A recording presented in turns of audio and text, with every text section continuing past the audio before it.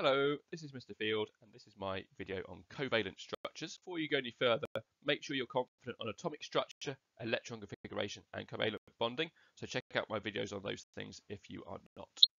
In this video, we are going to learn about simple molecular substances, giant molecular substances, the allotropes of carbon, and polymers. So before we go any further, let's recap covalent bonding. So a covalent bond is a shared pair of electrons.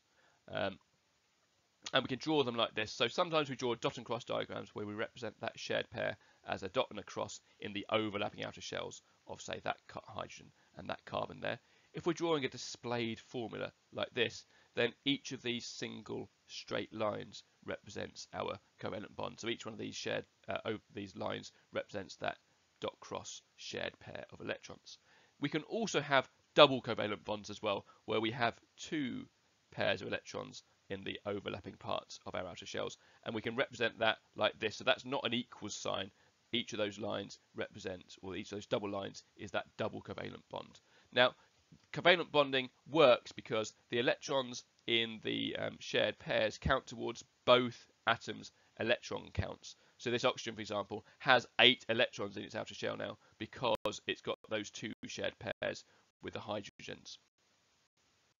So simple molecular substances. These are substances that have a molecular structure. Now a molecule is a particle made of a few atoms joined by covalent bonds. There's no clear definition of a few, but generally we're talking between 2 and about 50 atoms, although some molecules can be much, much larger. You know, DNA contains billions of atoms in each molecule. For example, we might have water.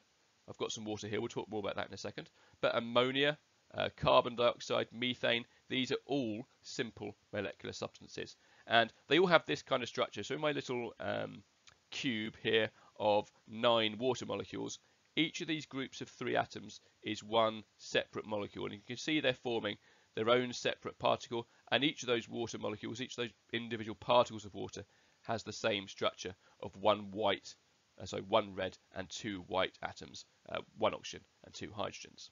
Now, in terms of their properties, the most important one is that they have a really low melting and boiling point. Normally, they're melting sort of in the range between about minus 270 to about 100 or so degrees Celsius. Now, the reason they've got such low melting points is because the molecules are only held next to each other by these weak intermolecular forces, and you can see those here. So these little blue kind of springs between each of the molecules here, these are the weak intermolecular forces. Now, because they're weak, they only take a small amount of energy to break them, which means that they have a low melting and boiling point. And this is what happens when you melt this water here. We don't break up the individual molecules, so it's not like this. It's not all the hydrogens and oxygens breaking apart from each other. It's not that. It is just these weak forces in between them break to give us this situation here. The other main property is that these are electrical insulators. That means they don't conduct electrical current, and the reason why is because they've got no electrons that are free to move. So our second type of covalent structure is called a giant covalent structure. And this is made of atoms joined by covalent bonds in a repeating 3D pattern. And we can also call this network covalent because it forms this kind of network structure that just repeats on and on and on. So a couple of examples of this. Example number 1 is diamond. We'll look at this more in a couple of slides time. But that has this kind of structure. So this isn't showing a single molecule of the diamond. This is supposed to show the idea that this pattern just repeats on and on and on like this. So each of these carbons on the edge is also attached to a whole load of carbons as well, and the pattern just repeats on and on in every direction. Another example is silicon dioxide, SiO2, and this contains these beige silicon atoms and these red oxygen atoms in a 2-to-1 ratio, again in this repeating 3-dimensional pattern that just goes on and on and on for millions of times in every direction. Now, in terms of their properties, these have very high melting points because to melt them, we've got to break these strong covalent bonds rather than the weak intermolecular forces that we saw on the last slide, and that takes a lot of energy, so they have high melting points. They are also electrical insulators because there are no electrons that are free to carry that current. The allotropes of carbon. What on earth is an allotrope? Well, allotropes are different structural forms of an element. Now, what I mean by that, I don't mean isotopes. So we're not talking the same number of protons, different numbers of neutrons. I'm talking about the 3D arrangement of the actual carbon atoms themselves. So our first one we're going to talk about is diamond. Now, diamond is made of carbon, and it has this giant covalent structure where every carbon atom is bonded to 4 others, and we can see that here. So that carbon's bonded to 4 others, that one is bonded to 4, that one's bonded to 4. In fact, they all are, and this pattern just repeats on and on and on. Now, this makes diamond extremely hard. It's the hardest known material, so it's used in all sorts of cutting instruments. So kind of professional drills and other cutting tools that professionals use are often coated in diamond to make them super hard and good at cutting. We also have graphite. Now, graphite is the most common allotrope of carbon, and it has this giant covalent structure of layers of carbon in a honeycomb arrangement. So we can see there's one layer there, and there's one layer there as well. Now, if we look at this, each of our carbons is bonded to 3 other carbons. That means only 3 of its 4 outer shell electrons have been used. And what that means is the remaining electrons are actually delocalized between the layers. Delocalized means that they are free to move. So that means that if I was to put a positive there and a negative over here and apply a potential difference, the electrons can move that direction, which means that graphite is an excellent electrical conductor, which is unusual for a giant covalent substance. We also find that there are only weak forces between the layers, so those layers slide over each other, which makes graphite a good lubricant. It's also why we can use them in pencils, because when you pull your pencil across the page, the layers slide off and leave a grey mark on the paper. Okay, now we have a few more allotropes of carbon.